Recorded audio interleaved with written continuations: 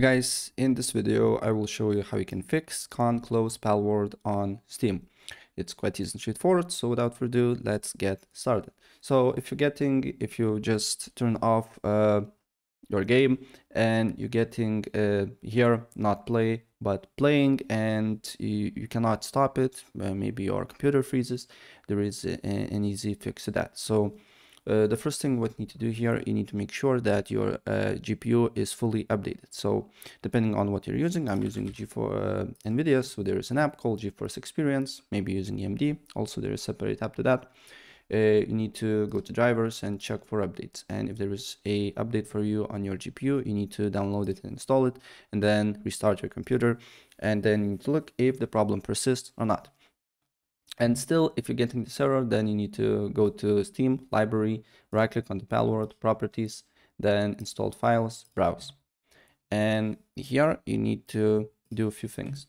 Then you need to look for Palworld.exe file, right click on it, Properties, Compatibility, run this program as administrator, and disable full screen optimizations. Apply the changes, go to Pal, Binaries, Win64, look for Palworld Win64 shipping exe.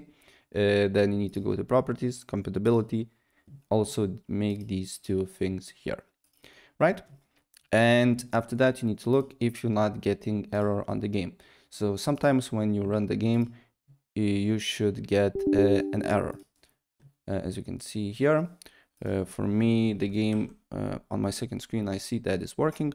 But if you're getting some sort of error that cannot run this game because shipping exe is not working properly, you need to go back and basically go to installed files again and just remove on full screen optimizations on a Palworld.exe file, and then here as well. Just disable full screen optimizations on these two files, right? And still, if the problem persists, then what you need to do here is to open up your browser. And then you just need to write runtime C++, and probably it will be the first link by Microsoft.com. And then you need to scroll down, and here you will see a Visual C++.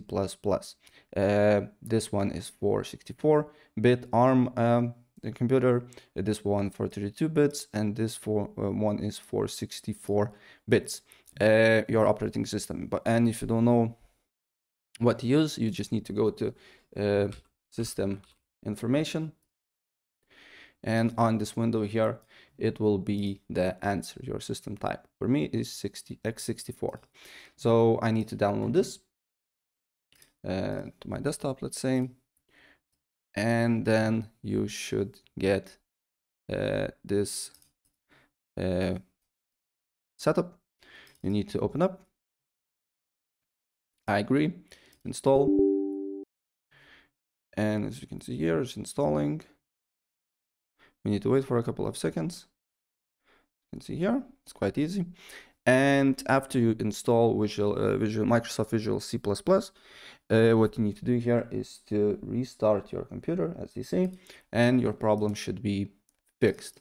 All right, so that's pretty much it. And if I help you out, please press like button and subscribe for more. Take care. Bye.